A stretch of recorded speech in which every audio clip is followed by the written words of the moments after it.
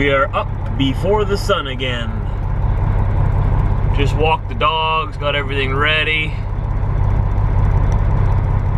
Let's go deliver some freight.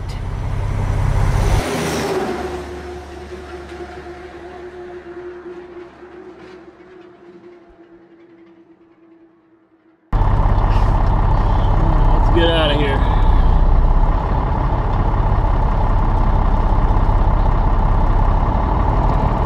Chilly morning. It's one of those mornings that lets you know, hey, just in case you forgot, winter is still on the way.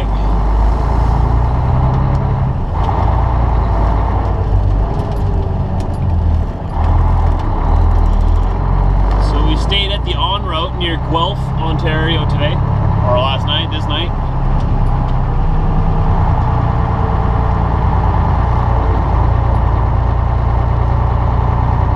Headed to a small town called Delhi. Drive 10 kilometers. Delhi, Ontario. It's about an hour from here. And we gotta be there in about an hour. Look at all these trucks parked here. There's never enough parking in Southern Ontario.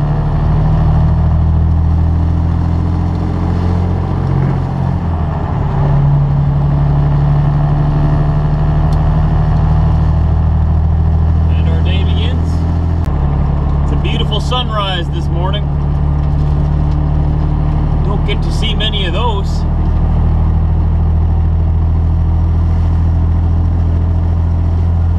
How high is this bridge? 4.5 meters, 14.6 feet. We're good to go. My truck is 4.2 meters high or 13'6". Right underneath it, just like that. I guess hockey season is coming. Tim Hortons and Timbits, they got their little hockey players on there now. Tim Hortons actually has their own hockey league called the Timbits, I think. Yeah, that's what they call them, Tim Hortons. It's for children who come from families who can't afford to put them through sports and stuff, and so Tim Hortons sponsors them so that they can play hockey. Because Tim Hortons is just great that way. And then I got a pumpkin spice muffin. I think they owe me for all this advertising I do for them. What do you think? Why don't you go spam their Twitter handle for me? Never mind, we already tried that and they ignored every single tweet. Thanks, Tim Hortons, for ignoring me. I still love you. So our freight is delivered. We are on our way into Toronto, well, Concord, whatever, Toronto. And we're gonna do a little trailer switch. We're gonna drop the empty trailer I have off there. That car has pink rims. Why? Why would you do that? Anyways, drop this empty trailer off behind me there, pick up a loaded trailer, bring that to Guelph. Drop that loaded trailer in Guelph, pick up another loaded trailer in Guelph, and take that somewhere else. That pickup's just like mine on the left there. Except he has the short 5-foot box and I got the longer 6-foot box. I like the box topper he's got on there though. Nice, I need to get one of those for my pickup. Except I want one that you can roll back. Real easy. It saves on fuel economy when you do a lot of highway driving. You have that on there. I miss my pickup now. Sad face. If you haven't guessed already, we're in Toronto. No, it's not rush hour. It's just Toronto. And now we got hail. Take exit 29 on right to rear Route 7, then keep left. That's what I'm doing, Mandy. Well, that was quick. The hail's gone. That guy's losing his load. Oh yeah, you just throw a rug on top of your box there, it's gonna fly away. Just saying.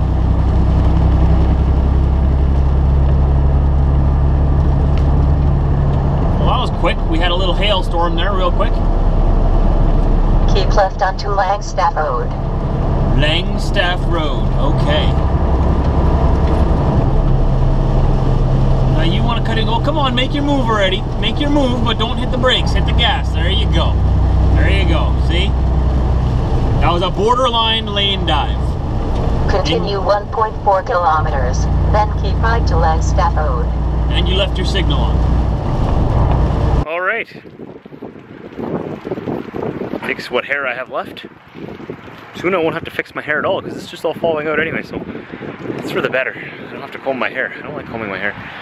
So we're here, we're going to switch trailers now. I brought this load from Concord, Ontario to Guelph here, which is in Ontario.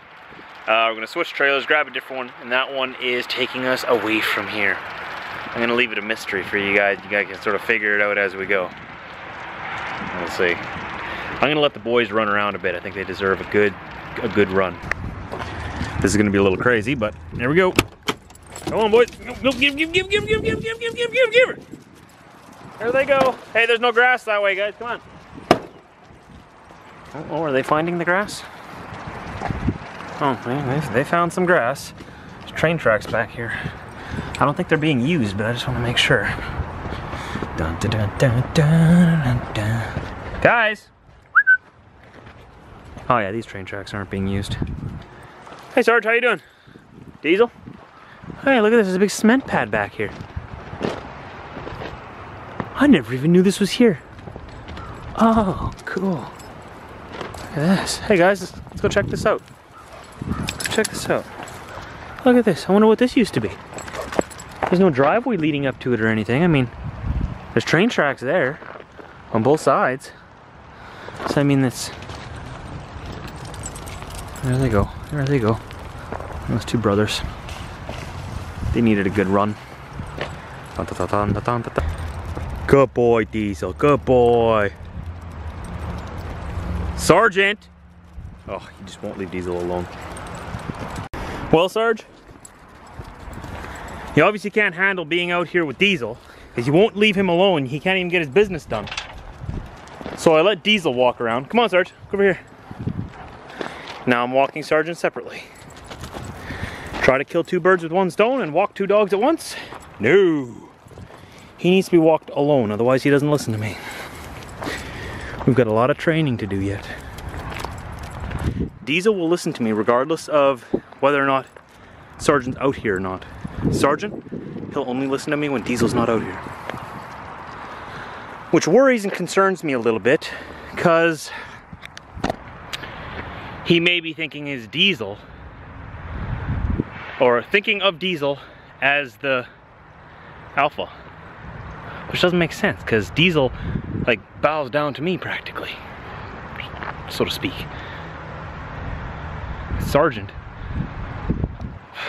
Well, Sergeant is the same way too. He respects me. It's gonna get a little windy now that I'm vlogging, sorry. He respects me, but he just, his mind goes 1,000 miles a minute when Diesel's out here, so he doesn't, it goes in the ear, out the other ear. See, now without Diesel here, oh yeah, he won't leave my side, sure, yeah. The real test is if he will come now. Hey Sergeant, come here. Come here, buddy. Oh, good boy. You walked right past me, buddy, but that was close enough. Come here. Here, right here. Come on. Good boy. Good boy. Yeah, see? You remove Diesel from the mix and he pays attention a little more. Now that I've had like 20 minutes to catch my breath, I need to work out more apparently. I've been trying. I have been actually doing a lot of walking and running lately. So now that we're unhooked from the trailer, we're bobtailing. The other trailer's like right over there beside me, but I'm gonna go to Walmart first instead here in Guelph. I need to get some more dog food and restock some food for myself, and you know, just a regular Walmart run. Like, just look at this Walmart. Look at it, over there to the right. It's like one of those palace Walmarts. Is that a Walmart? No, it's a palace. It's the kingdom of Wally World.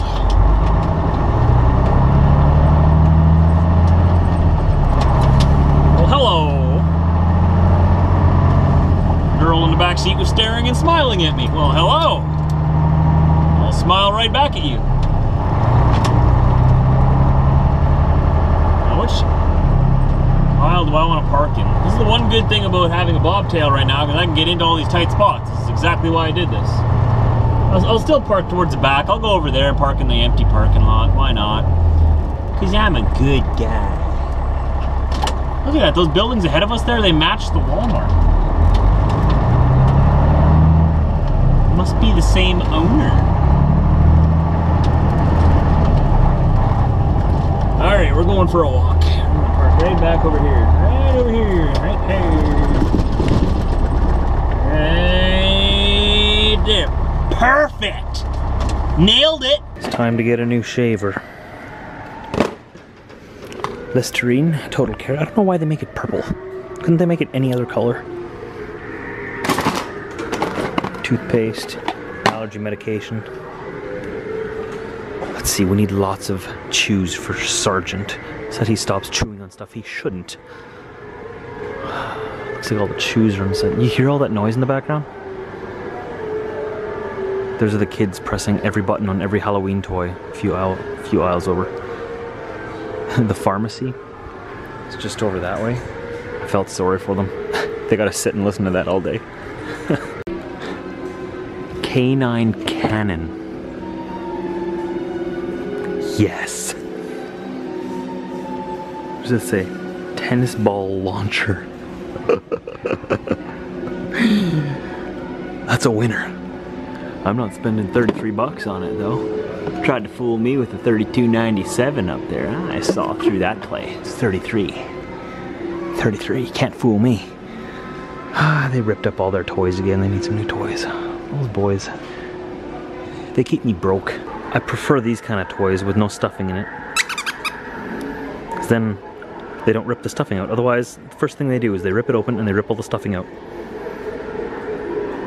There you go. Stop looking at me. Stop looking at me. You're not getting a treat. You're not getting a treat. What else should I get them? Should I get them another rope? They ripped up their other rope. I don't know what to get them. What kind of toys they got here? I want something that has... I already got them one of these. I need something here that doesn't have stuffing in it. Oh hey, they have one of these at home. And now to put it all away. How's that treat, Diesel? It's very good, man. Thanks. Thanks very much. It'll distract me just perfectly while you put everything away. Perfect. You're welcome. Yes, you're welcome. That's very nice of you. But I'm just gonna take this rope and this pig ear and I'm gonna go over here, alright? I'll just be over here for the next half hour. If you need me, I'll be right here. Alright, Sarge. Good for you, good for you. You take out the trash again. Got some, oh, this is a funny toy that I got them. This is a tail is what they called it. A dog tail. I don't know if I can focus on it. There we go. It's like just it's like a tennis ball inside of there or something. And this is crinkly. Sergeant really likes the idea of that. But Diesel had it first. Sergeant, I already gave you your toys. Let Sergeant play with, or let Diesel play with that for a bit. Oh, I want it, man. It looks fun. Well, you can play with these fun things for a while. Chew on your pig ear. There you go. Good boy. Some good bacon for you. Sort of. You guys are a little bit spoiled, you know that? Just a little bit spoiled.